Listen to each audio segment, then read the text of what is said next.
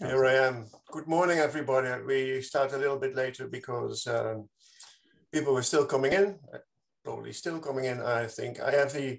My name is Hein Sas, if you don't know me. I have the honor of opening day 3 of the NORA 4 conference. And it is just a bit of impressions from me, just a few words. It's just great to witness the past 2 days compared to only 1 year ago. We saw a great increase of activities from many different themes related to native oyster restoration. A broadening of the geographic scope, particularly more to the south of Europe. Of course, the northern parts are still very active and increasingly active, but also more to the south. A broadening of interested parties, such as governments being more involved. That's also good. We still wait for a bit more financial support by governments, but let's see how that comes out in the next year. And of course, the immense productivity of the working groups. And by the way, the site selection checklist is now available in the project and partners room. And just a personal note from me. When I started more than 10 years ago with the idea of active restoration of marine nature, particularly the epibentic reefs, I received completely blank faces. I felt very alone. And you can see on me that that is emotional for me. And it is even more emotional and very positively emotional to see so many people here together the past few days. And these tears are real. Sorry about the hiccup, but I find it fantastic that so many people have joined us in doing something which we all think is immensely important. Now, what I also wanted to say is the advisory board invited you all to express your opinions on NORA's directions and to be more involved in its operations. It was again good to experience the large number of you present and the energy in the virtual room, even at the end of a long and intense day. We will come back to this today in the second advisory board session at the end of the conference. And on the background, very hard work is still being done to present the results of the inquiry, particularly by Bruno Bonasic. I hope we will be able to present you with a clear picture. And then today, the keynote by Chris Gillies. Well, Chris, a very special welcome and a good evening to you. It's great to have you here. It is great about hearing of the, I think, immense Australian work that is being done and that's going to be done. We will also have the ecosystem service session and the genetic session, all, again, very important themes. And then now, without any further ado, over to Luke Helmer, the dance master of the ecosystem service session. Thank you very much, Hein, and welcome everybody. Good morning, afternoon or evening, depending on where you are around the world. I have the privilege of hosting and chairing the ecosystem services. This was supposed to be done with Dr. Joanne Preston as well. She sends her apologies. Hopefully she will be able to make the session for the question and answers. But I think most of you will agree that quantifying the ecosystem services is going to be a key element for native oyster restoration in Europe. And some of the examples here today are fantastic and will hopefully start opening doors for wider opportunities with governments and potential funders and for further collaboration. So without further ado, I will introduce my previous PhD supervisor and now good friend, Dr. Joanne Preston, who's going to be giving a summary of the work that we've been doing in the Solent, quantifying the biodiversity associated with oysters, native oysters, and particularly within our nursery systems. So if Max, you would kindly play her presentation. Good morning, Nora. Today I'm going to be talking about the habitat provisioning and nursery function of the European native oyster, which is supported by the distinct and highly biodiverse community we found associated with native oyster habitat. I am representing my colleagues here today and the data that's been collected by Luke Helmer, Eric Harris-Scott, Fiona Woods and Ian Hendy. So there's a range of biodiversity studies we've been doing over the last 4 or 5 years, and they're listed here. And the reason why we've been conducting these is we're interested in how biogenic habitat supports biodiversity, what the nature of this biodiversity and trophic structure is, and how this provides ecosystem services. Of particular interest is the fish provisioning and nursery function. And so these are some of the biodiversity research questions we've also been asking. And this is important for a variety of reasons. We do need to understand more fully the nursery and habitat function of Australian reefs because they are so degraded. Their importance to commercial or conservation species really helps with formation of policy and driving funding forward. We also need to formulate an ecologically coherent reference ecosystem for restoration projects. It also helps us understand how utilisation of these habitats by mobile species goes across the seascape, and it helps provide the data underpinning the quantification of fish and mobile invertebrate biomass for quantifying provisioning services. So in the Solent, the ecological niche left open by overfishing of Gillies has been occupied by Capitula faunacata, as presented by Luke earlier in the week. And when we looked at the biodiversity associated with both slipper limpet substrate and oyster substrate, we found that the biodiversity represented by the distribution of this principal component ordination in the bottom corner here, the species community was completely different associated with oyster substrate versus limpet substrates, and it was also significantly less biodiverse in terms of number of species and total abundant. So we see here that Capitula faunacata, although it has a functional equivalence in terms of filtration rate, it is not an equivalent ecosystem engineer because the presence drives ecological phase shift by competitive larval exclusion and changes to the benthos and the associated community. This is summed up in our paper from the last NORA special edition. Now, when we started in the Solent, again presented from Luke earlier, we deployed these oyster cages across the whole region. This is the UK, this is the Solent, from oysters fished from the harbour. And we wanted to understand the biodiversity associated with these as part of the ongoing monitoring. And these cages were suspended onto marinas at a variety of locations. And what we found, this is the total abundance of epibionts species across the different locations. We found a high biodiversity, higher than we first thought, and a whole range of epibionts species were identified. The community at Saxon Wharf was different, and this was driven by a lower salinity than all the other sites, at least 4 parts per mil, and a minimum of 13.2, and the others were mostly fully marine. When we looked at the solitary organisms associated on the oysters, again, we found a high biodiversity across all sites, but the Saxon Wharf community had a different species composition driven, we think, by the salinity gradient. Langston Harbour, UP, had the highest species richness, and BA in Portsmouth Harbour had the lowest. These are actually connected harbours, but have a pollution gradient. Overall, there are 130 species and more than 11 phyla, and there was no difference between the oysters or replicates within location within the species composition. So we saw a high biodiversity, and then we looked at the mobile cage fauna, and methods for this have been presented previously. And we found, first of all, a common community across all sites, with the commonly occurring was the European eel, the green shore crab, the common shrimp, and we also found the velvet swimming crab appearing in most of the sites. But we saw a whole range of chordates. So we've got the 15-spine stickleback there, the long-clawed porcelain crab, we've got the common blenny, corkwing wrasse, we've got the long-snouted seahorse, sea spiders, the European eel, common shrimp, common crab, shore crab, swimming crab.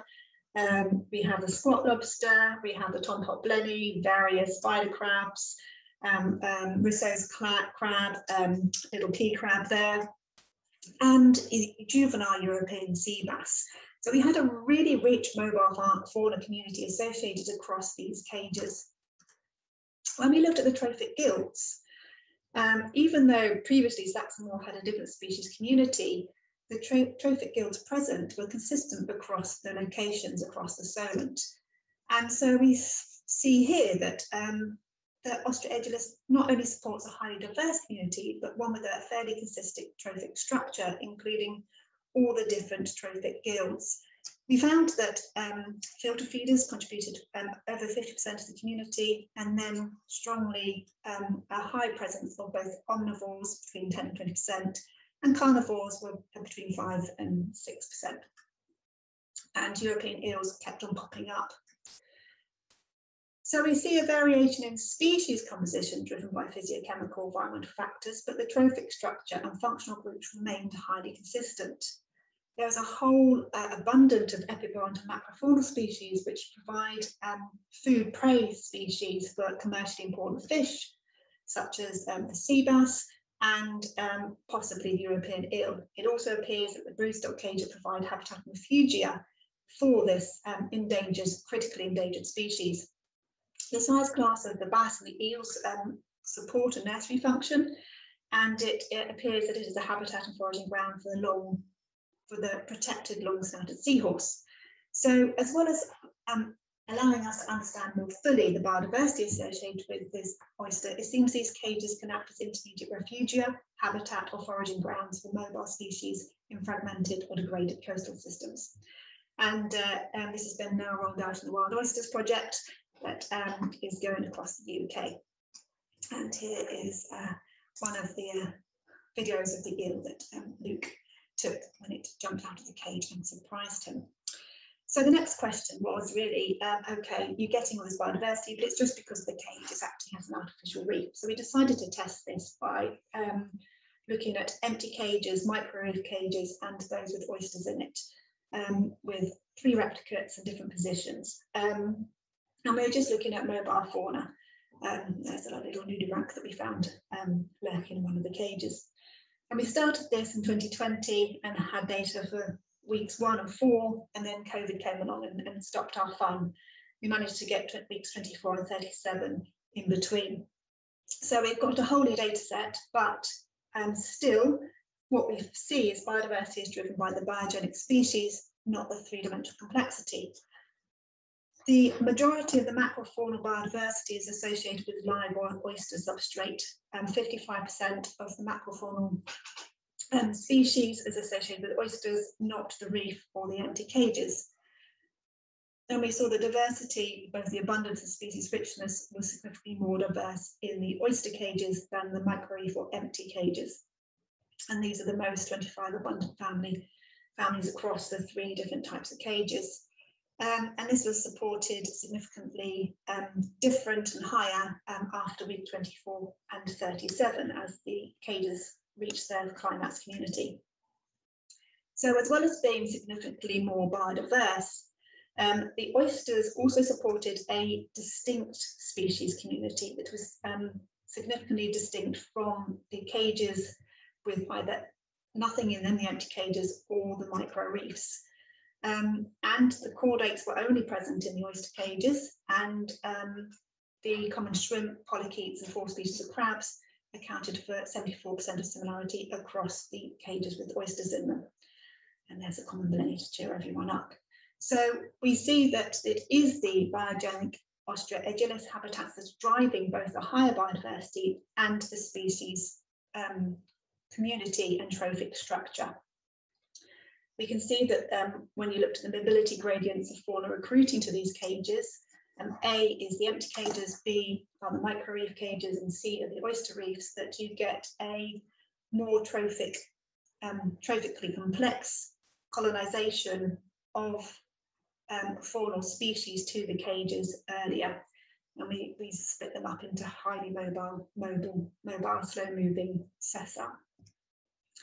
So because COVID stopped play, we did the data review and looked at the literature to find all the different species associated with Gillies as published. And what we did, we created a presence-absence database from these, checked the species against the worms, and ranked them taxonomically and into trophic gills. The papers we used go from 1954, Coringas, to 2018-19, the data collected from the Solent, and is mostly published data, but also includes a PhD thesis. What we found that the species were unequally distributed across the sites, with some being significantly more diverse than others, such as Ballyhenry in Northern Ireland.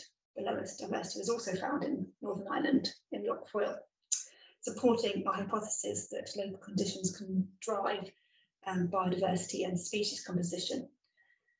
Across the site, across all the sites across Europe, Crustacea were the most abundant phyla, followed by Chordata, the Chordates, and the Mollusca. Again, reflecting the patterns we've been seeing in the regional studies within the Solent. We also found a high trophic complexity, all 7 gills represented by species observed across all sites. And the species were not distributed equally across the trophic gills, with significantly more species in the suspension feeders and the carnivores. A total of 172 suspension feeders and 152 species of carnivore. And again, apart from the Adriatic, there's a consistent or very similar trophic structure across the sites. When we looked again at the number of species within the trophic gills, you can see a dominance of carnivores, omnivores, and suspension feeders, both active and passive. And there's emerging evidence here for a tight predator-prey links between fish-prey species and the fish species inhabiting the oyster habitat. So it appears from this evidence that oyster habitat supports community of fish-prey species, and this is a mechanism by which it supports, as well as habitat and refugia, the higher biodiversity of fish species. So to conclude, native oyster habitat are biodiversity hotspots, providing refugia for critically endangered and species of conservation importance. It is the biogenic component, not the three-dimensional complexity, that is driving this trophic complexity and structure and higher biodiversity. Although we see environmental factors can drive local patterns in species community composition. This trophic structure is complex and consistent across large biogeographic scales, and filter or suspension feeders and carnivore omnivores dominate the trophic structure. So oysters are providing habitat and foraging grounds for fish and large crustaceans, and there's an emerging evidence for this tight link between fish-prey species, and we need to build on the evidence to link this with fish biomass and reef-dependent prey species. So this is important to build on this evidence base for development of biodiversity and fishery-related policy in the future, and to establish the ecologically representative baselines for target reference ecosystems. And finally, open call if you'd like to collaborate to expand the biodiversity data set. I'd be really keen to do so, and with a focus on fish provisioning and nursery habitat function. And as we've seen for several of these talks through NORA, there's emerging interest for looking at this in association with Anguilla. Huge thank you to you all for listening, and an even bigger thank you to all the amazing people who I work with to generate this data. Thank you. So as I mentioned earlier, unfortunately, Jo isn't with us at the moment, but she will hopefully be here for the question and answer session, or I will be able to answer any questions that are directed at that presentation. Moving swiftly on, we're going to move on to move from the surface from our nursery system down to the seabed, and our next presentation is Naomi Kennon, a PhD student at Heriot-Watt University. Her research is focusing on the relationship between biogenic reef structure and biodiversity, and she's worked as part of the DEEP project team since 2018 as a scientific diver and a researcher. So over to you.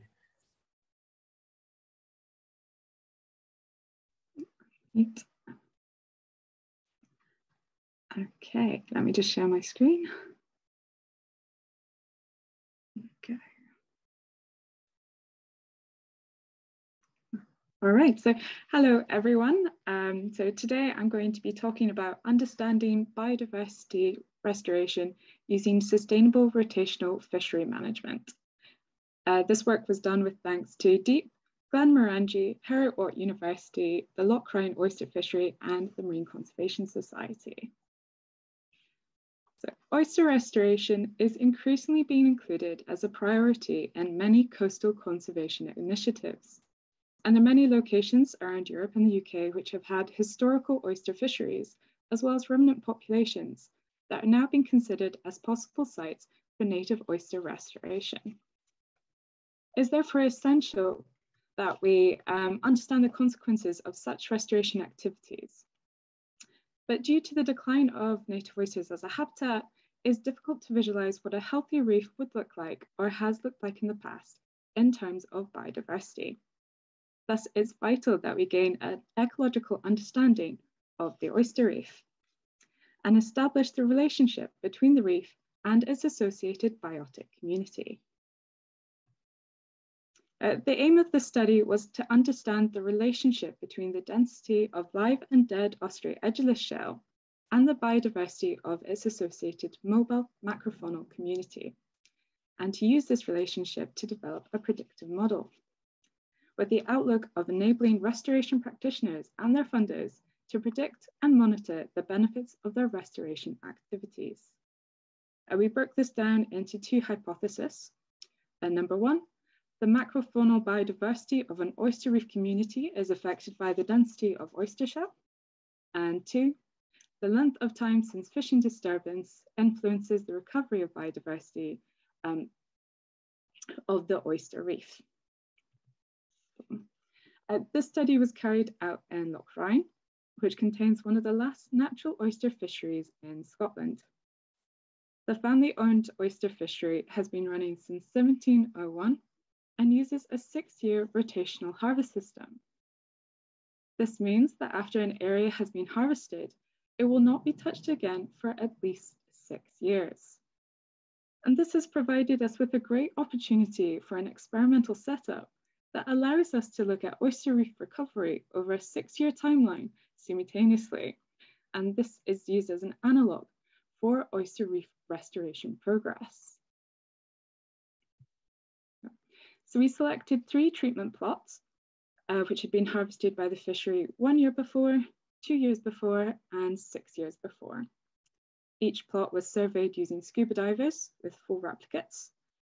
To record macrofaunal biodiversity, video was taken along the transects, and that was later analysed to identify and count mobile macrofaunal species, specifically crabs, echinoderms, and demersal fish.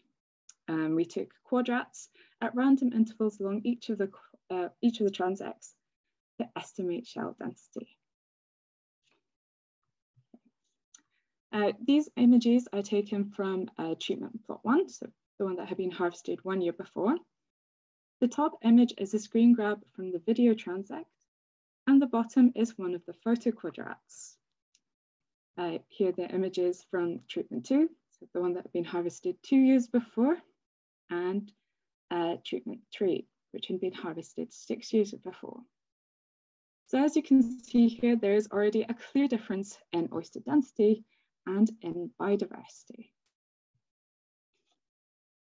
We observed 27 macrofaunal species across the 3 treatment sites. Biodiversity indices were found to be significant across the sites. Indeed, Shannon-Wiener's diversity index was 40% higher in the 6-year plot than in the 1-year-old plot. Margolus richness was also significant, but Pilus evenness was not. We also found oyster shell density to be significant across the sites.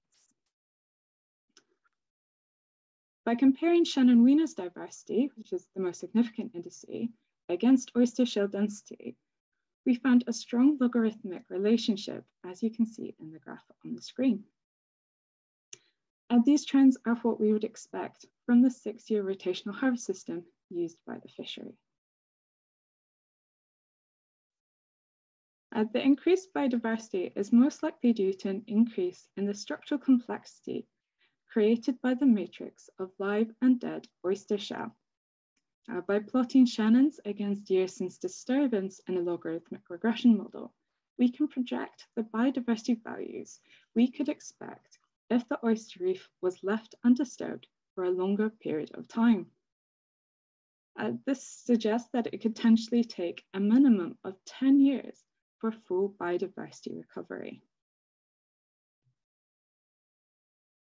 Now, the findings from the study show a unique example from a long-term dredge study that has enabled the survival of a rare oyster habitat and its biotic community.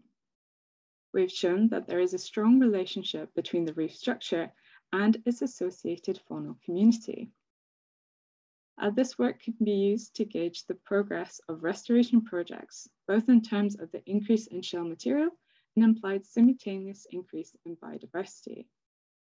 Also indicates that recovery is decadal in scale, and so long as restoration is not recruitment limited, we would expect biodiversity in restoration sites to behave in a very similar way.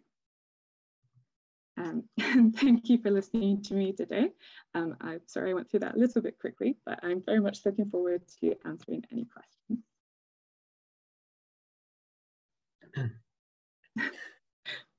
Brilliant. Thank you very much, Naomi. That was a really interesting talk with some fantastic images there pointed out by Feline as well. Moving swiftly on in the interest of time, and we'll save all the questions for the end.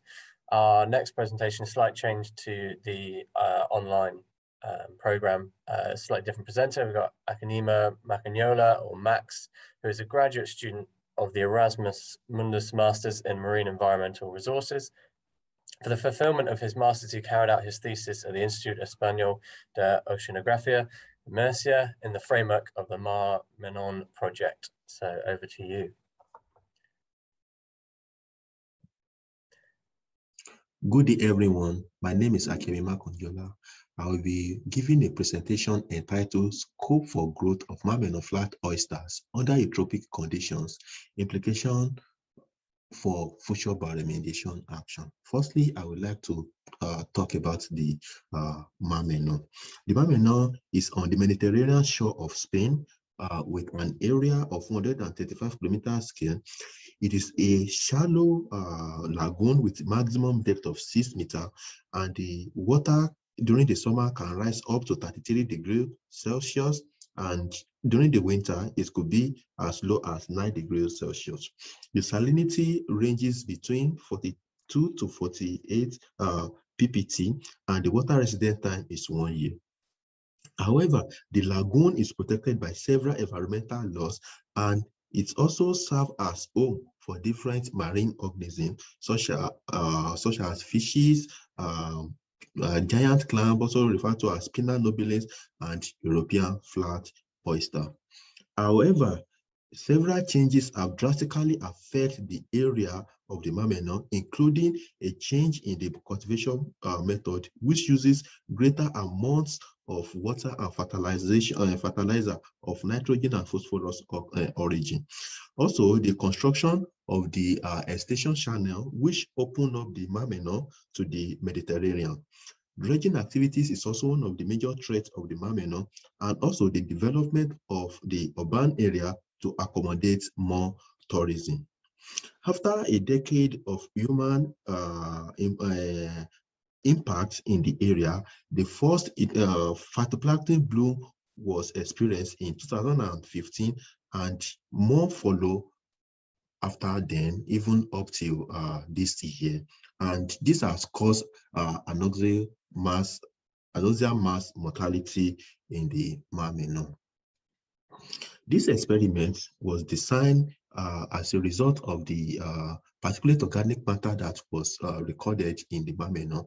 The graph here shows the evolution of particulate organic matter in the Mar Menor, carried out by the monitoring team of the Spanish Institute of Oceanography when the first eutrophic condition was experienced. The range of particulate matter observed in the Mar Menor during the phytoplankton bloom was replicated in this experiment, and which we refer to as simulation 1, simulation 2, simulation 3. They were carried out in the lab. Simulation 1 is 0.8 milligram per liter, which is the normal particulate organic matter level. The simulation 2 is 2.5 milligram per liter, which is the medium concentration, and the highest concentration is, we regard it as the simulation 3, which is 4.8 milligram per liter of particulate organic matter. The materials and method. This experiment was carried out to know the response of oysters to different concentration of the microalgae and its implication for clearing the excessive nutrients in the lagoon. The oysters were individually placed in a flow-through system, and 12 experimental chambers of 4 liters each were used, and 10 served for the experimentation of 10 individuals, and 2 chambers was used as control. The experiment was carried out under a controlled atmosphere with a temperature of 18 degrees Celsius. The salinity ranges between 40 to 42 ppt, and the average weight of the oysters was 198, and each experimental simulation was run for 5 days, whereby the oysters were allowed to acclimatize to the experimental condition on the first day, and the reading were taken for the following 4 days. And the parameters that were measured are the clearance rate, the injection rates, the absorption efficiency, absorption rates, metabolic rates, and scope for growth. Now, I would like to talk about the result of the experiment and explain accordingly. From these graphs, we realize after the experiment, we realized that the oysters were of 2 categories. The oysters found in the Mar Menor, they are fast feeders, which we refer to as high feeders, and the other category are low feeders. The high feeders will represent them as A, the low feeders will represent them as B. So for the clearance rates, the clearance rates decrease with increase in food concentration for the high feeding oysters, while it remains constant in the low feeders. And the clearance rate of the high feeding oysters is 3 times higher while compared to the low feeding oysters. The injection rate. This is the intake of organic matter, and which was calculated.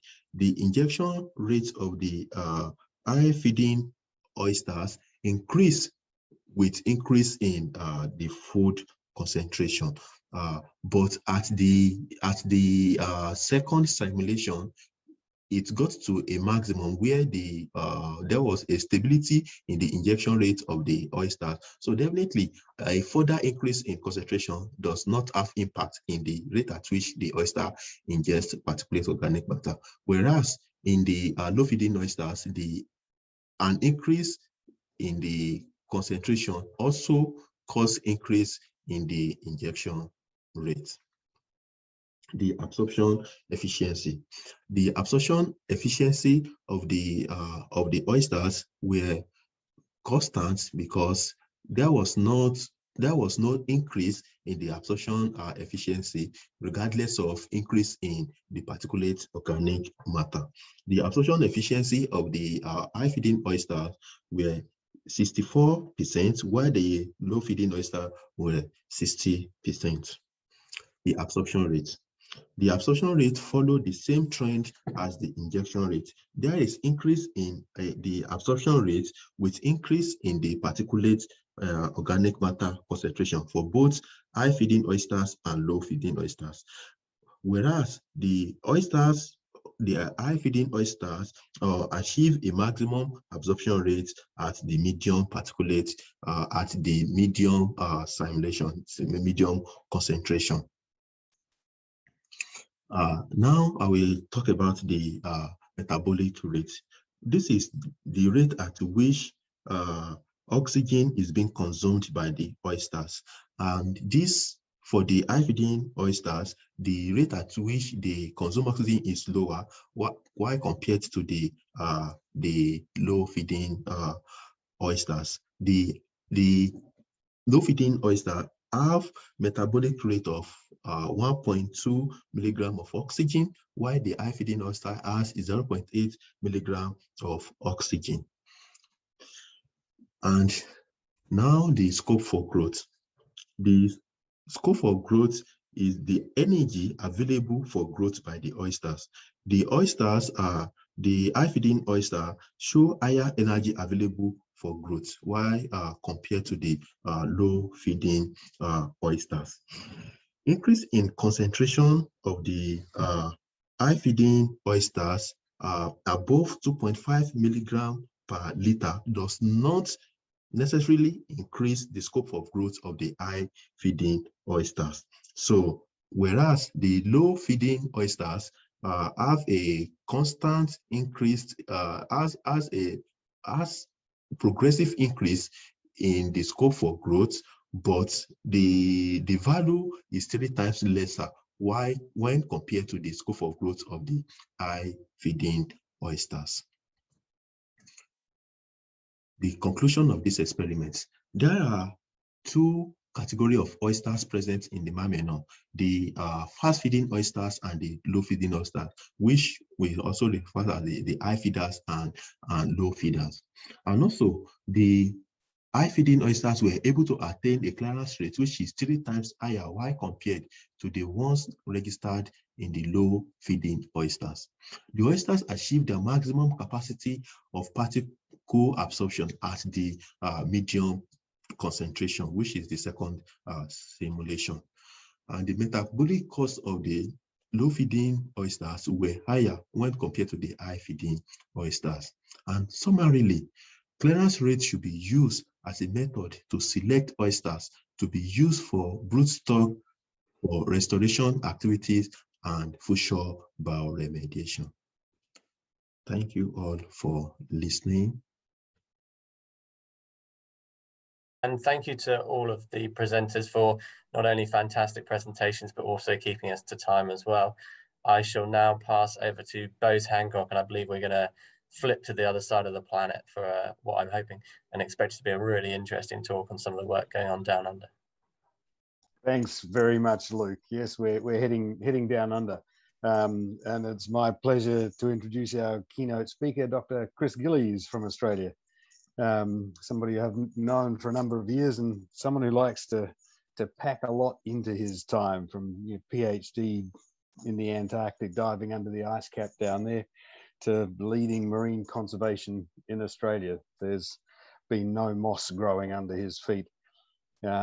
Chris has worked across a pretty broad spectrum of the marine conservation portfolios. He's been an ecologist with state and federal agencies. He's been the science director of Earthwatch Australia, and has built a vision for marine conservation and restoration for TNC and for Australia.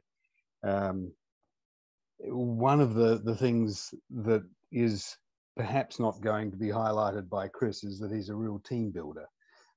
He has established a pretty incredible team in Australia to execute on the vision that he's creating as he moves on to broaden out the scope of the work that he's undertaking. So there's a real kind of movement being left in Chris's wake as he moves through.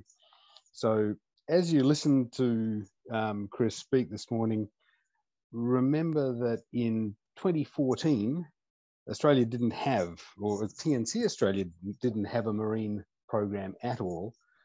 And Australia basically didn't have a marine restoration program. So the period that Chris is describing here has seen the development of both of those throughout Australia. So with that, and no pressure, Chris, I'll hand over to you. Thanks, Bose, for that very generous introduction. And you have also played no small part in all this fantastic work that I'm about to present. Hello, everyone, and thank you so much for inviting me here today. I'm really excited to be presenting and providing you this opportunity to talk a little bit about some of the work that we're doing in Australia. I'm dialing in from Melbourne, which is Wurundjeri country, and I'd just like to start this talk by acknowledging the Wurundjeri as the traditional custodians of the land on which I'm speaking to you on today, and pass on my respects to their elders past, present, and emerging. Now, the connection between Europe, Australia, via an oyster, it goes a little bit further back than this conference, and it goes a little bit further back than our Oceans program, which we kickstarted, both mentioned, back in 2014. And in fact, it goes way back into really the real roots, or at least the European roots of Australia. Thanks. Next slide there. So we can start off with, sorry, next slide. Thanks.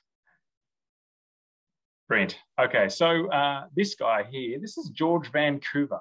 And he, you might recall or remember from his name, that he's one of the many English explorers that explored the Australian waters and gave his last name to, of course, the city of Vancouver up in North America. And he was responsible for exploring the southwest portion of Australia. Next slide, thanks. And right down below Perth, if you know where that is. And he called Oyster Harbour, as he records in his diary, because he sent his men ashore on a longboat to fetch wood and water, and they landed on top of a reef. Now, it wasn't any old reef, it was a reef made up of millions and millions of oysters. So he did what any sane person would do of the day. They stopped, they lit a fire, and they feasted sumptuously on oysters for the rest of the afternoon. If you go there today in that top right-hand corner, you don't see any evidence of oysters in Oyster Harbour apart from the aquaculture. But if you dig your hand down into the sediment, you can pull out these old oyster shells, these flat oyster shells, right throughout the bay. Next slide, thanks. And if George Vancouver was not the only early explorer, of course, we had Matthew Flinders who recorded this in his diary. We had Baudin, La Perouse. There are Dutch explorers. There are many of our first European settlers recorded this amazing abundance of oysters right throughout Australia. Next slide. And so it got us thinking that, how many places around Australia were actually called Oyster Harbour or Oyster Bay? And it turns out that there's quite a few, right? At least 60 odd locations were called Oyster Harbour. And we thought, well, most explorers are probably not going to name an inconspicuous, location based on some inconspicuous little bivalve. They're probably going to name it after some genuine physical feature in the landscape. So it really got us thinking a little bit more about, okay, well, maybe there has been a significant history of oyster reefs in Australia. Next, please. And of course, our early European forefathers are not the only ones to recognise the presence of oysters in the landscape. There's a long and rich history of our First Nations harvesting and managing oyster reefs for consumption and cultural purposes. And this is just a small map of Tasmania down in southern Australia that corresponds to the number of these shell middens, these old shell rubbish heaps, and the amount of oyster shells in those, which of course now correspond to where we largely have oyster aquaculture, and on some of those locality names as well. Thanks. Next slide, thanks.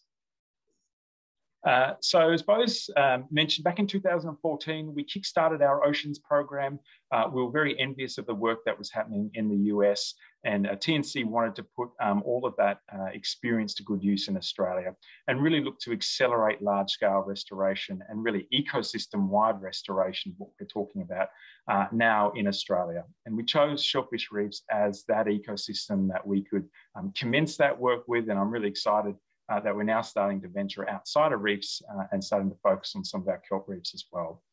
But the genesis of that strategy really had 5 core elements. It was to understand how much we had lost, protect what's remaining, certainly invest in the science in a strategic sense, as well as policy and grow the pot of funding, and of course, demonstrate how we could undertake these large-scale restoration projects. Next. Bose mentioned when we first started in 2014, there were only 6 scientific papers that had mentioned oyster reefs in any detail in Australia.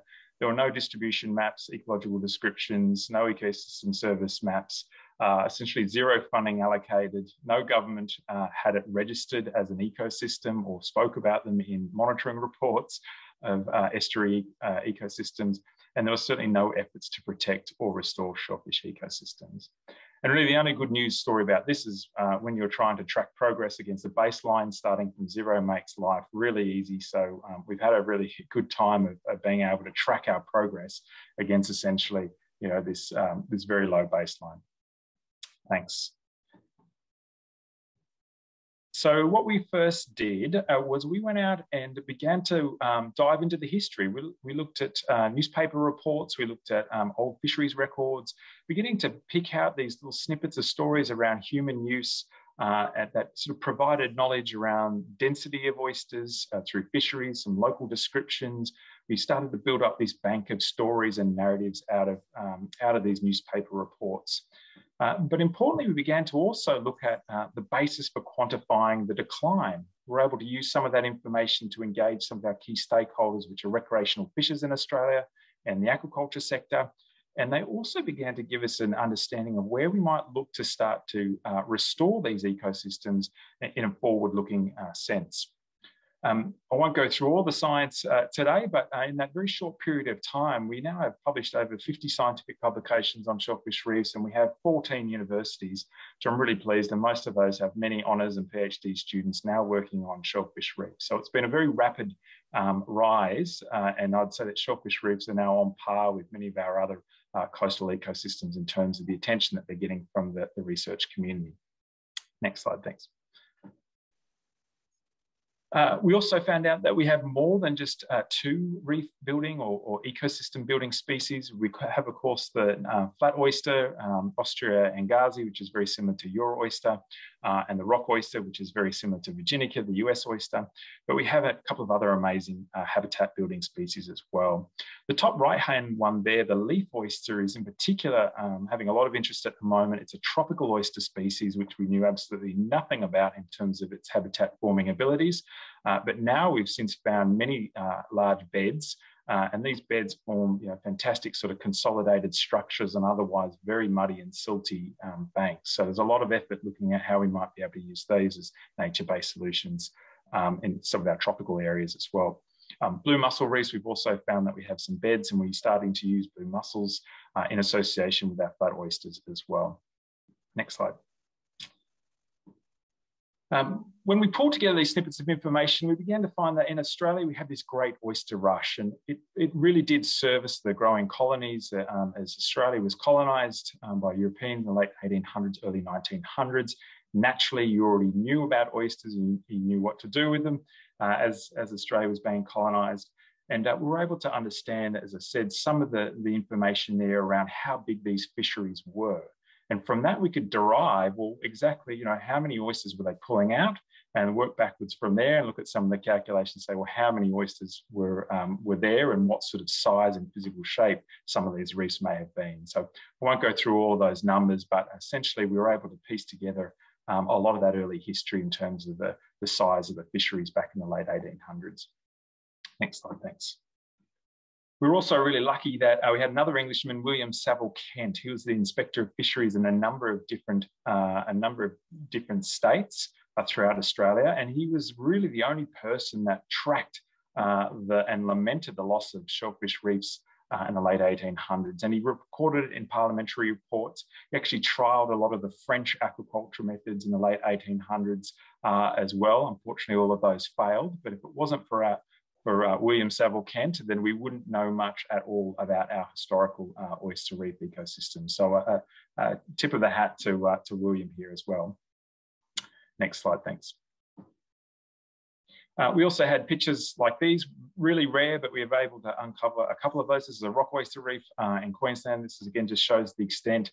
We certainly don't have reefs like this in Australia anymore. And you can just make out a grainy image in the top left-hand corner of somebody who was, you know, harvesting those reefs as part of the commercial fishing and now popping them into sacks. Next slide, thanks.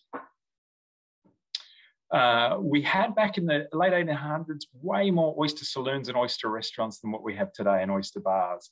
And again, it's just another sign that we had a very vibrant fisheries for oysters that most Australians don't know and still don't know that, in fact, it was really our largest fishery, larger than our finfish fishery in the in the late 1800s. Next slide. And I'll rush through this one as well, in that, again, we are able to find evidence through buildings that, and certainly those lime kilns, that the oyster shells were mined, and certainly some of those Aboriginal middens were mined for lime and for mortar in some of our buildings as well. Next slide, thanks. We were very lucky to have had great historical ecologists like Ruth Preston, and if you're on the call today, Ruth, hello, as well as Heidi Alloway, who were able to pull together all of that knowledge out of those parliamentary reports and fishing reports into a good scientific paper to help really inform and understand how much we've lost, as well as where we are starting to focus some of our restoration efforts in. So it's great that we were able to move from some of that qualitative grey literature into the more current scientific literature as well. Thank you.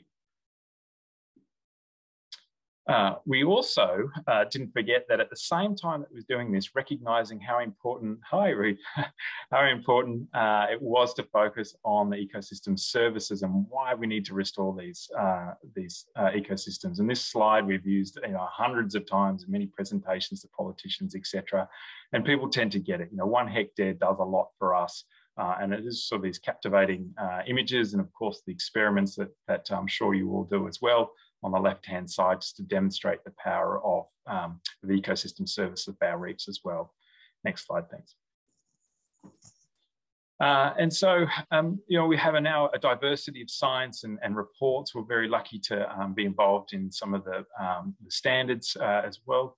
And the IUCN Red List of Ecosystems. So we really started off very early days just capturing whatever knowledge we knew in a prototyping type sense, and then built on that knowledge over the last sort of 7 years as we were able to dive deeper into that knowledge and build on the base. So you'll probably track that in some of the earlier papers.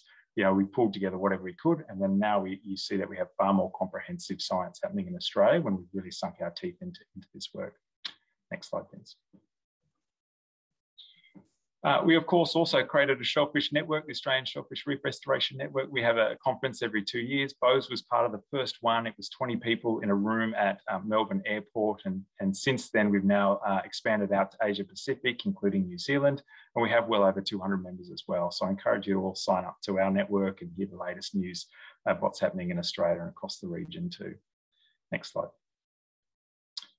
So all of that knowledge really settled us down in terms of exactly how much we've lost, or pretty close to. And we know that for our flat oyster reefs, we only have one location still to this day that we can find of a reef of significant size. For our rock oyster ecosystems, we really only have about 9 sites out of 200 each for those. So we've been able to, next slide, thanks, pull that into a pretty comprehensive Red List of Ecosystems assessment.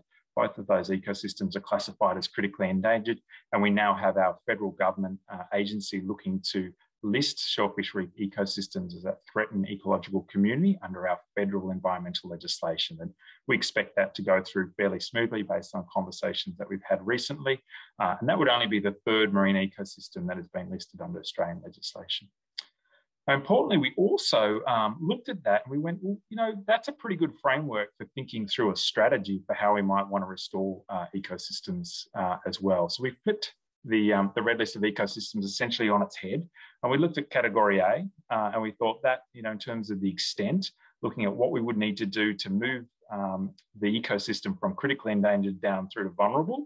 And so that was about 30% recovery of the ecosystem, which for us equated to about 60 sites. And that strategy is more or less stuck. Most people sort of approve of that. And so we have a target now to restore 60 sites around the country, roughly about 5 hectares as a sort of sustainable size per reef. And we have a number of groups, including TNC, working towards that objective. And I'll move into that area now. Next slide, thanks. Quick couple of key lessons just from all of that history and science over the last 7 years. We know that storytelling is really important. It's compelling for media, it's compelling for the community as well. I think importantly, we were able to move out of the nuance of the fishery, even though all of the science was based on oysters as a fishery. speaking about it as an ecosystem has really helped us and helped government in particular get their head around a systems recovery rather than a fisheries base or a fish stock recovery. And it's okay to borrow knowledge from other regions. We didn't have all of that ecosystem service science. We borrowed a lot of it from similar oysters and similar work in the US to help drive interest into the Australian experience and help drive investment into undertaking science in Australia for our species as well. Okay, next slide. Let's get into some of the cool restoration work that we've been focusing on. So in the last year or so, year and a half, we were very lucky enough to get a pretty significant grant from the Australian government, 20 million, to restore 13 reefs more or less simultaneously around the country. That proposal was very much geared towards a COVID relief and economic recovery fund. We focused a lot on the jobs element, and before this period, we'd built about 6 reefs. And so we had some good ideas around the types of jobs that would be created through this work, but we certainly had to work very hard demonstrating that environmental restoration does have an economic benefit and a direct jobs benefit, and we're lucky enough to receive this funding. Thanks. Next slide. We use maps like this just to also help articulate that shellfish reef ecosystems are pretty widespread and common throughout Australia, certainly as widespread as our other great known reef. And about 10 of the 13 sites, largely around the southern portion of Australia, are focused on flat oyster reefs. So we have many locations now around Australia where we have reef systems and work that is pretty similar to the work that's happening in Europe as well. Next slide, thanks. So the process that we follow is the same as Society of Ecological Restoration, the guidelines that have recently been released. I'll talk a little bit about suitability modelling in a moment. We undertake that initially. We certainly do an amount of community consultation that helps us narrow down into site selection. We then move through to the design and permitting phase into pilot reefs if we haven't built a reef there before, and then straight through to the full-scale restoration. So I'll run you through our standard process that we use there, but one of the great things about trying to build 13 reefs right across the continent is that you are able to streamline your project management and project systems pretty efficiently. We've been able to learn quite a lot about how we can undertake a project rapidly, and we're starting to sort of pull it down into a almost 2-year period, 2.5-year period, to go from really not knowing where we would restore something in an estuary right through to full-scale restoration. Next slide, thanks. So the important point I just want to make about restoration modelling is that it's not habitat modelling, it's restoration modelling. And that means that we focus on the logistical and the use of an estuary as much as we do around the ecology and the biology of the oyster.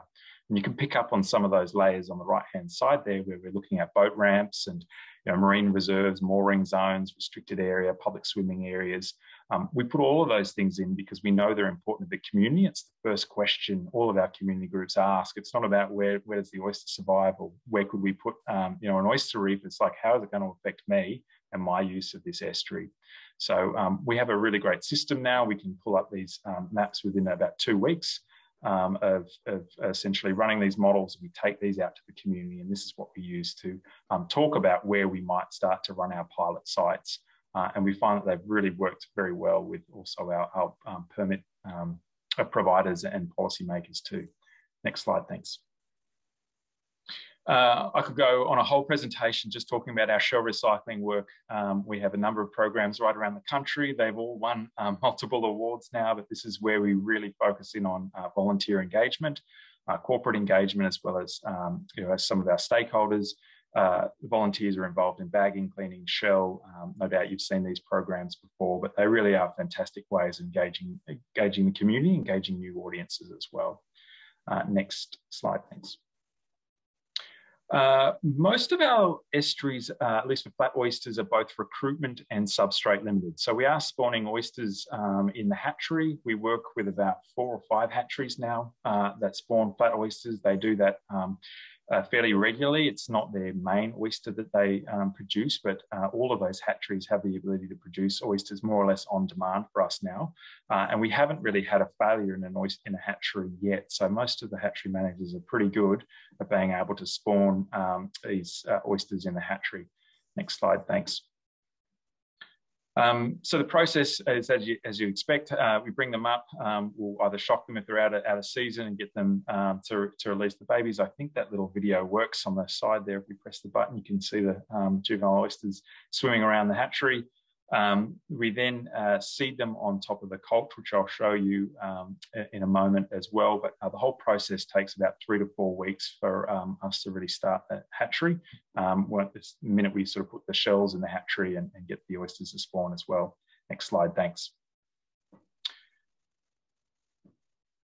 So these are small tanks. These are only, sorry, I didn't have a photo of some of our large tanks now, but with the amount of shell that we're producing, we certainly would have a tank, you know, probably 10 times the size of what we've got there. There's some small test ones. We tend to have the shells in those tanks for sort of 2 to 3 weeks before we move them out into the water. Next slide, thanks. So this is what they look like on the left-hand side when they go out, although they're generally a little bit smaller. We have tried single seed as well that we would get from aquaculture industry or left over from the aquaculture industry. So it's near on impossible trying to measure the impact of whether these guys survive. You can imagine sprinkling those on all of our reefs. It's pretty hard to find them again once they fall into all the crevices. So we certainly prefer working with the shell colt. We found that the flat oyster actually prefers the scallop shells over oyster shells as well. Next slide, thanks.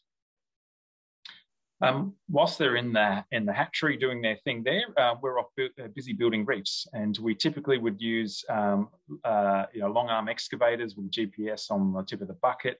Some of the contractors have underwater formwork, which is the slide on the top right hand side, where they can kind of keep the rock more or less in a consolidated space, although we're starting to move away from straight lines. And that we have tried sort of tipping, rock overboard and putting them in bins as well. But we tend to find that the excavator, at least down to 10 meters or so, is probably our best option. Next slide as well, thanks. We're also just starting out on assisted restoration. So most of our reefs we're fully reconstructing. We don't have oyster beds there that we're restoring. We're starting from scratch, though we do have oysters in the system. This is just a picture of one location in Port Phillip Bay where we do have a semi bed left, you could call it. There's a few oysters per square metre here, and so we're looking at just adding substrate and testing that as we go. We've just started that process as well. Next slide, thanks. So this is kind of what our reefs will look like underwater. A pilot would generally be 2 or 3 of these reef patches, generally about 100 square metres or so in size. We're testing the logistics of rolling out the reefs as much as we're testing the survival of the oysters. So we try to do both in the pilot. We did first start off just testing the biology on very small scale, a couple of square metres. We soon found out that it really didn't tell us much. We needed to focus on the logistics as much as the biology in the pilots. Next stage, next slide, thanks. We focus on heterogeneity at the site level. The top right-hand picture there, that is Windara Reef, a 20-hectare reef. You can see that we have long reefs of about 20 to 25 metres. We have medium size and small scale. They're actually in a pattern that made it really easy for the barge to move over that area without moving too often, but we're able to get lots of different size spaces at the reef size.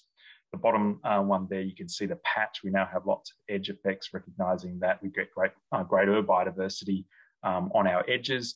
And then when we're looking at the size of the limestone that we typically are using, we also look at that in terms of the interstitial spaces and having overhangs and crevices and hidey holes, etc. as well. So we're constantly playing with and testing these designs and modifying as the science is telling us more about how the oysters survive in different shapes and the sorts of biodiversity that we're getting on different types of reefs. We're changing our designs as we're putting more reefs in the water as well. Next slide, thanks. Again, a whole other presentation on monitoring and evaluation. We follow what's more or less laid out in best practice guidelines, but we certainly do focus a lot on the social economic, and we're spending a lot of time now starting to really aggregate our data into one system and making it easy where we can compare from a single reef, patch reef, to a site right across to those 13 sites. So we're really looking forward in a couple of years' time, the ability to be able to analyse all of our projects. We'll have probably 20 reefs in the water right across the country following exactly the same methodology and being able to zoom in and out all of those scales. So it's really great that we've had good people like Simon Reeves and Bose focusing on having a very comprehensive monitoring evaluation plan. Next slide, thanks. The last stage, of course, is just putting the oysters on top of the reefs. We do that with commercial divers. We actually find that's fairly cost effective. We didn't think it would be, but a number of quotes now have come back pretty reasonable.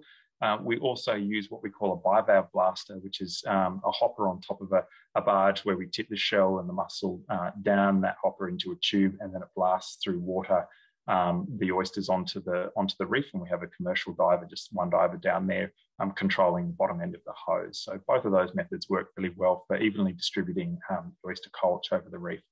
Next slide, thanks. This is just a quick video I think we can play. This is just 12 months of a reef in South Australia. You see a bit of an oyster there, and you'll get some perspective with the scale of a hand. This is a recruitment that we typically would get on an oyster. It's only a couple of months old. You can see the patches there.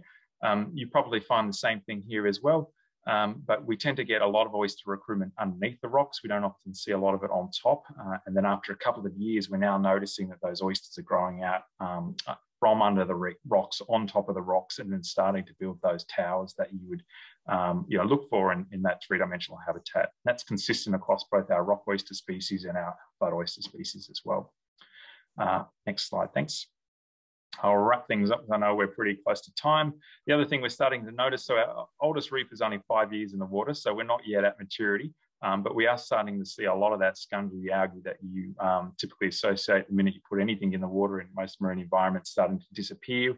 It's taken a while for our grazers to move in, or urchins to move in, even though they're very close, and other urchins, and then some of these slower colonizing sponges and ascidians now are getting really good coverage, and they're starting to outcompete the algae. So we're starting to see a real matrix of shellfish as well as other filter feeding communities onto our reefs too. And just to mention there, we also build reefs completely out of shell as well as limestone. So we're testing the differences between more of a bed type habitat versus a much more rocky reef habitat as well. Next slide, thanks. So second last one here, just to point out that when we get to the restoration stage, it's ultimately about logistics, and the science really takes a back seat. And so you need to focus a lot on those skills and systems in place in order to be able to make projects run smoothly. Certainly demonstrating the job benefits and measuring that really helps gain political support. And that's one of the reasons why we've been able to scale up and get so much interest. Predation is still a challenge in some of our ecosystems.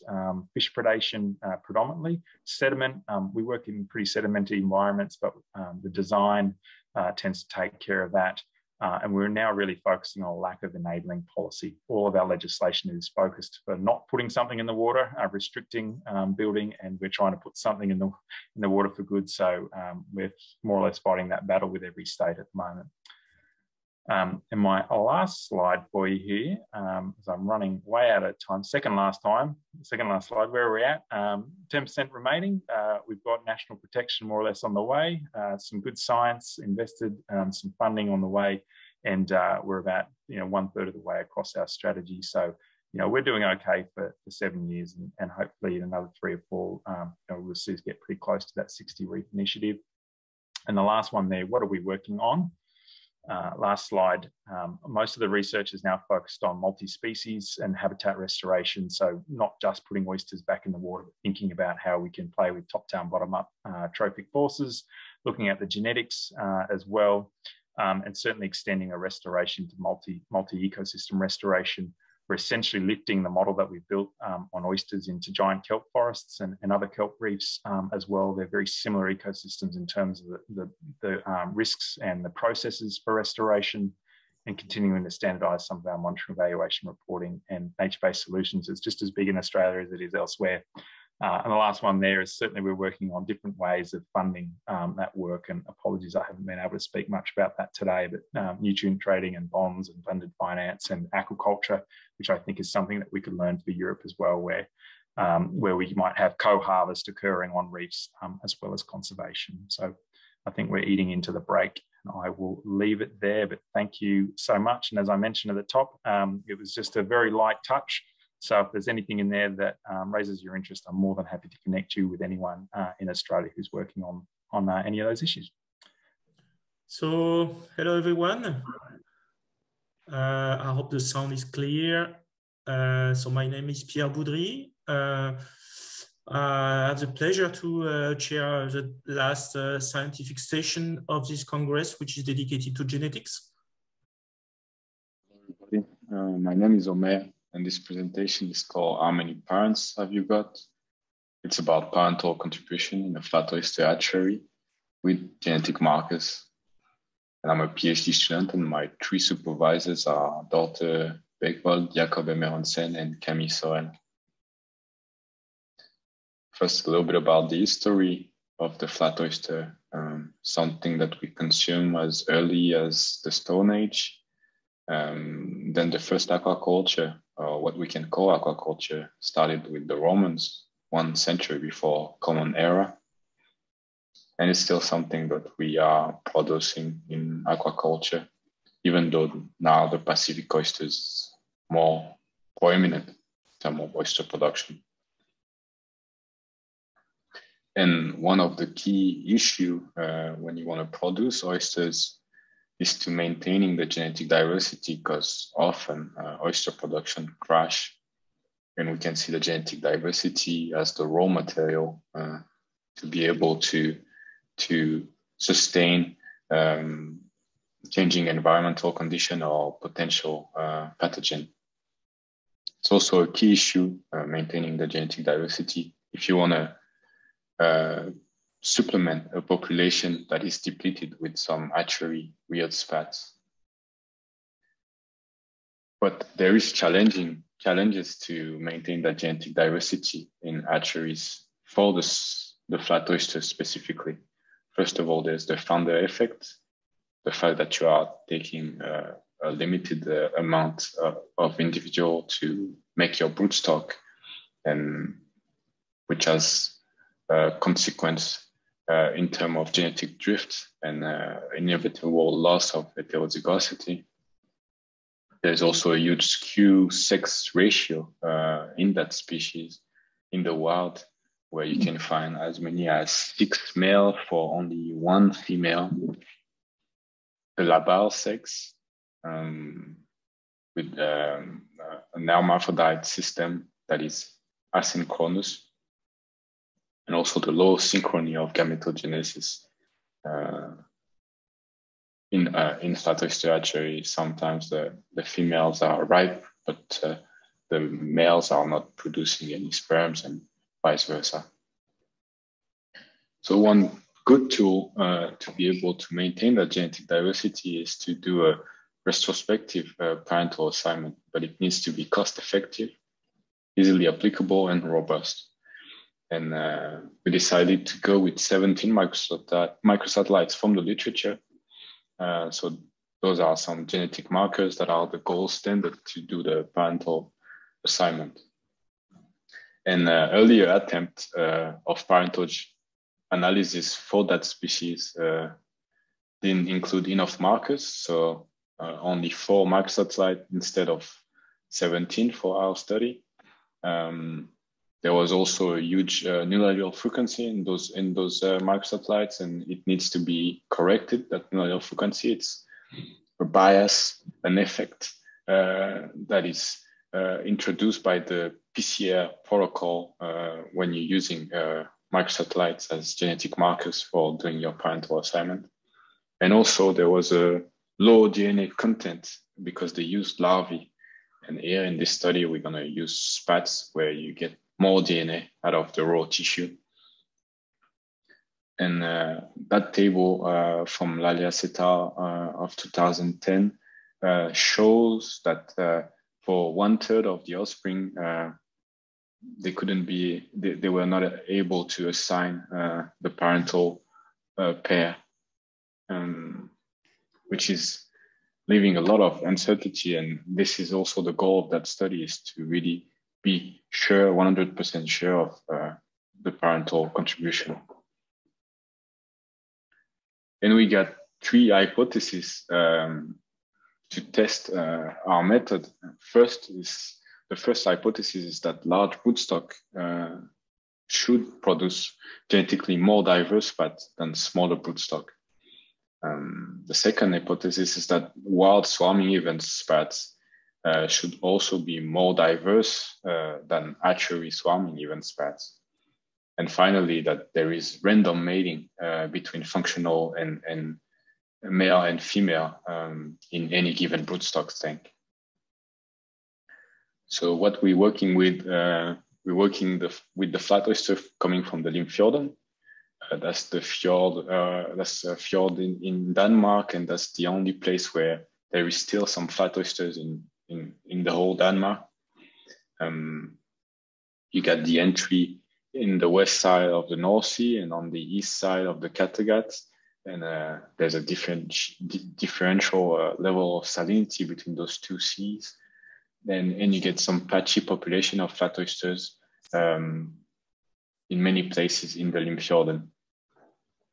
It's also a population that is called small but persistent, and we do have some conservation concern for that flat oyster population.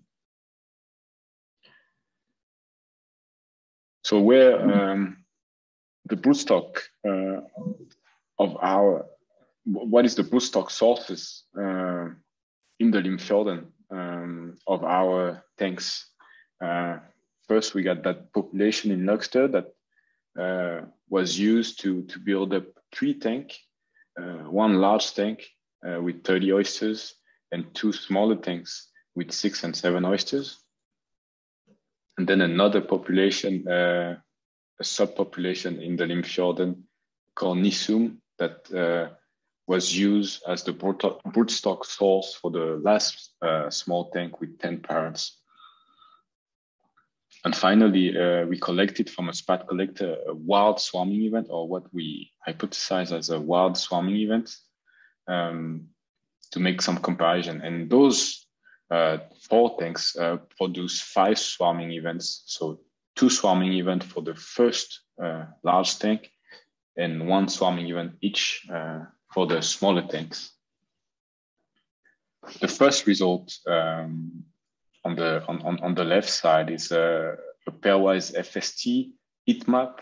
So we are looking at the genetic differentiation between population, and FST is an estimator of the genetic differentiation between 2 populations. And I frame what is interesting in that graph is the comparison of the 2 broodstock sources, where we can see that there is no or little genetic differentiation between those 2 population or subpopulation. There's also no genetic or little genetic differentiation between the wild swarming event and those wild population. Yeah, and FST, you look at it as it's between 0 and 1, and 0 means no genetic differentiation and 1 means complete genetic differentiation. The table on the right side is looking at some genetic diversity indices by means of the observed heterozygosity and the mean allelic richness. So on the column of the mean heterozygosity observed, we don't see any change or drastic change in the heterozygosity level between broodstocks and hatchery and broodstocks and reared spats. But you can see a huge decrease in terms of allelic richness between the broodstocks and the spats produced. Second result is the estimation of the relatedness between individuals of the same cohorts. So on that plot on the y-axis, you got the relatedness estimates, and the estimator is Lynch and Ritland. And on the x-axis, you got all the cohorts, and I'm separating the 3 first cohorts, which are coming from the wild, and the following 5 cohorts that are the hatchery reared spats. And you can see that the relatedness is increasing as soon as you looking at some cohorts from the hatchery. these call diagrams that represent all the breeding pairs for one swarming event. Each rim color is representing a potential parent. The thickness of the cord is how many offspring this pair produce, proportionally to how many spats we genotyped. The direction of the cord is going from the inferred dad to the inferred mother, and you can see that on those all those swarming events, we only have one mother, and I put it in a bold character for the label.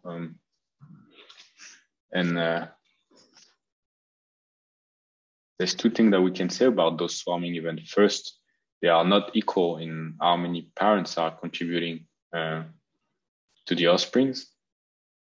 And also, there's an unequal parentage contribution between the second swarming event, where the two dads that contributed the most to the offsprings are not the same two dads that are contributing the most to the first swarming event. So there is some overlap, but there's also a huge variability on the swarming events. Last thing that I want to say is that we can see some sex reversion on two instances. This is the first instance where the inferred mother of the first swarming event is becoming an inferred dad for the second swarming event. And the inferred mom for the second swarming event is a dad, an inferred dad for the first swarming event. All the tanks that gave each one swarming event, it's also viable for the first tank. Two fathers contributed equally. Then for the second tank, it's almost only one father that contributed to all the offsprings. And finally, for the last tank, with the broodstock coming from Nisum, we can see a more broad contribution of more inferred dad that are contributing to the offsprings. So a huge variability in terms of parental contribution between all the tanks. The last result is the estimation of the population effective size of all the cohorts analyzed for this study. And what we can see is that the estimates for the wild population are really large. There's a slight decrease for the wild swarming event compared to the wild population in terms of population effective size. The large broodstock don't show a decrease in population effective size, but the hatchery reared spat coming from those broodstock, we can see a large decrease in terms of population size in those spat cohorts. And we have 100% parentage assignment success, which enables us to identify all the breeding pairs for each swarming event. To get back to the hypothesis, we see that larger broodstock are producing more genetically diverse broods, and smaller broodstock seems to produce broods with a reduced genetic variation, but it's really viable. Second thing is that there's a strong skew in reproductive success among broodstocks, and there is a variance of the degree of that skew between two swarming events. We also saw some sex reversion on two instances for the same broodstock at 1 month interval between the two swarming events. And finally, it seems like there is a reducing of population effective size between wild population and wild swarming events. But there is a drastic reduction of the population size between broodstock and the hatchery reared spat that are produced by that broodstock. And finally, I think we showed that this parentage assignment with 100 confidence is a useful tool to building up pedigrees in hatchery settings and maintaining that genetic diversity. And I want to thank everybody that I'm working with, Dorte Beckbold, May-Britt Jacobsen, Dorte Meldrup, Camille Sorel, and Jakob Emmeransen, Pascal Bao also, and Fidin. So, Hermansen, thank you. And just to close the session, just to remind everyone and about the workshop on genetics we had a few months ago. You can view all the talks on NORA website. They have been recorded. So if you want to hear more about genetics and on different topics, you're welcome to look at these recorded presentations and contact the authors. And so to conclude, I'll give the floor to Henning to give the final words and close the conference. Thank you, Pierre. It is for me a real honor, and thank you for being invited to say the final words after Pierre already opened a range of things that should have been addressed at the end.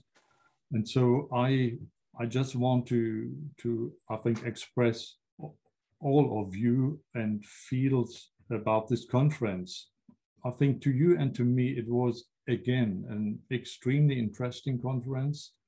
It was so inspiring to see what under this really complicated conditions we could conduct, but also what you could conduct in these months and years that were also difficult for scientists in the field. We know that and we are aware of that. And so this wealth of new information that you presented to us, and also this many hopeful signs of progress in restoration in Europe, learning also from examples from somewhere else overseas, and our state of knowledge right now has really increased tremendously to my reception. And it also allows us to be bold or be bolder than we were some years ago, and think even more about an engagement and implementing real restoration in the field, as this is, I understand, still our ultimate goal of our whole initiative for Europe. And for this next step, apart from the constant science support that needs to be ongoing, I think we still have to call a little more for engagement of administrators around Europe, and definitely, as Pierre highlighted, more financial support just to keep the business of NORA running, not talking about the projects in the field. This is a different issue, but we have to maintain or support among ourselves, which works so wonderful at the moment.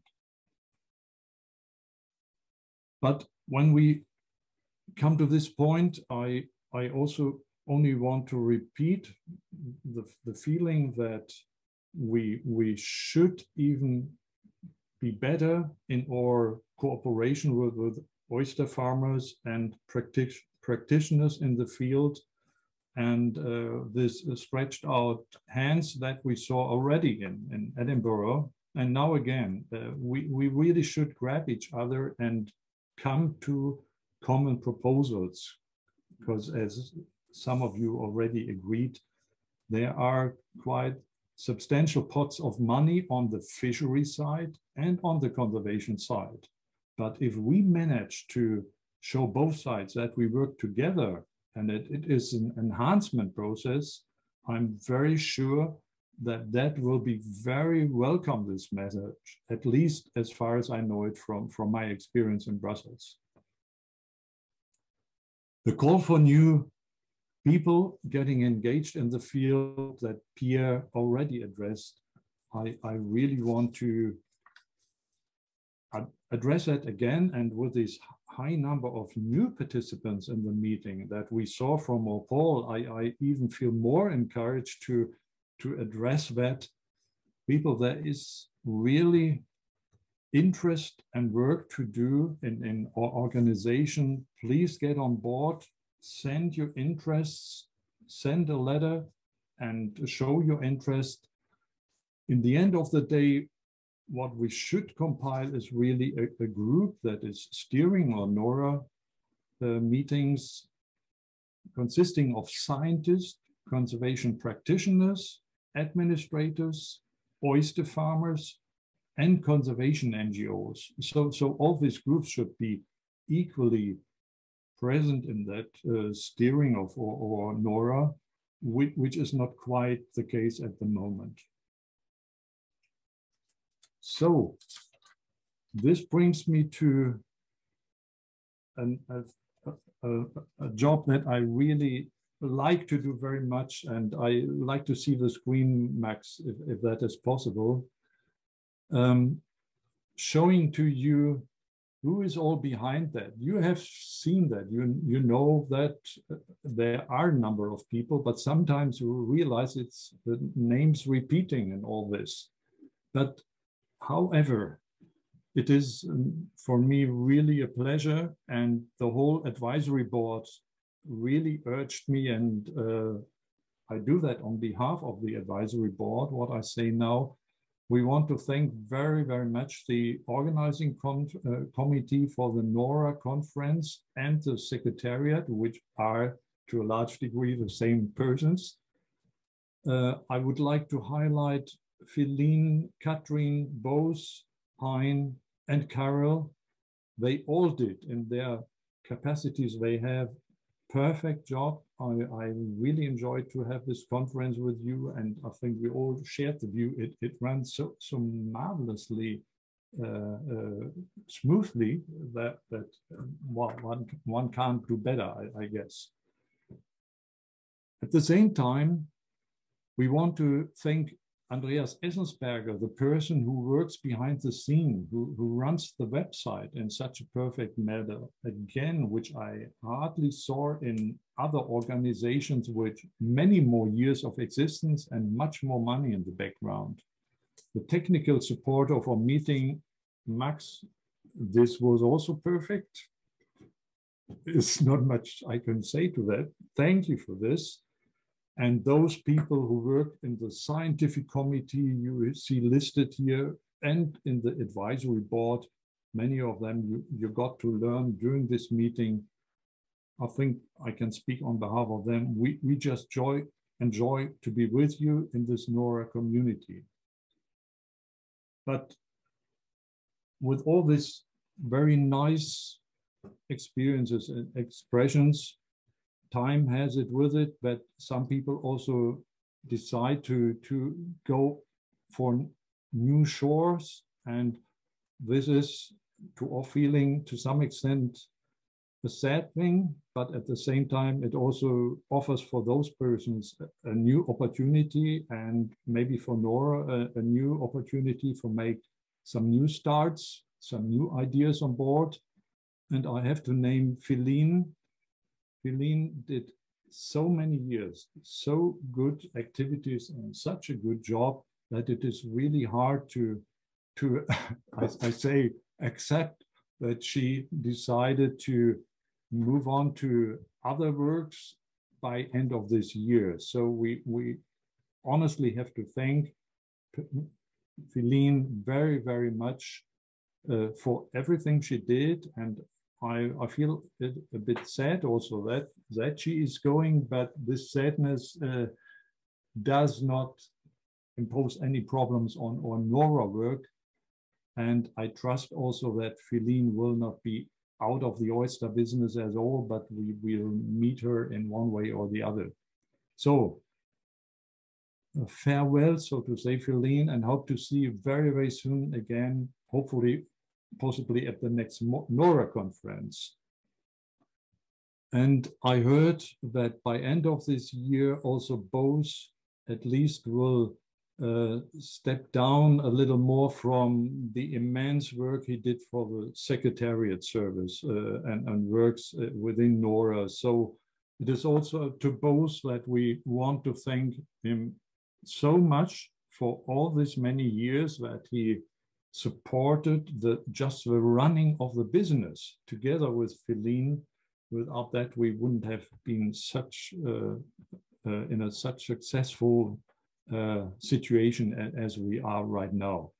With both, I understand that he definitely will stay with us in the whole community, and also with his wealth of knowledge from international oyster restoration activities. So thanks, special thanks also to both. Another person also decided a while ago that her workload was too overwhelming, so she had to leave the advisory board, and that is Cass Bromley. So thanks go also to Cass for all the work she did over the years in the advisory board. With this, I would like to move again to my, and you may take away this, no, sorry, of course, at the end of the slide, you saw also those people and organizations who contributed so far financially to the running of business of NORA. And I thank again those institutions for their generosity towards our NORA work. So let me pick up this last point again. I honestly would like to repeat the call for support. Support personally by you. If you want to join in, please let us know. But also financially, we need money to run the business. And please, those who are hesitant, still think it over. A contribution of some thousands of euro may be also helpful. And this is what we in future will really need to run the Secretariat business.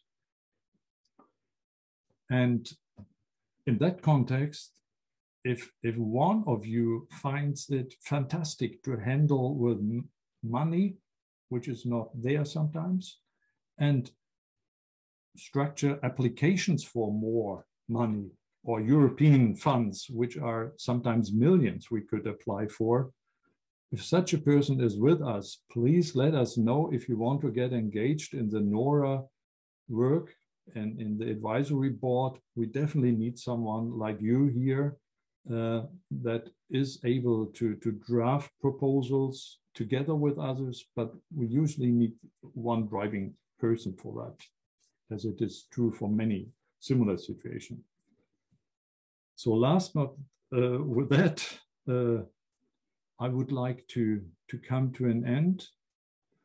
I'm definitely keen to look forward already to our next meeting. We sincerely all hope that it will be done under better conditions, a person meeting, an in-person meeting with all of you. I think we all look forward to it. We are desperate for that. Time will tell, but if that may not work, we apparently have found also a mechanism to even stick together close enough to be very productive, and let's keep that spirit. I really love to work with you and like to stay with your scene. And so I hope to see you again in one or the other way at latest next year in water. Bye-bye from my side. Bye-bye on behalf of the advisory board, and thanks for your presence. Bye-bye.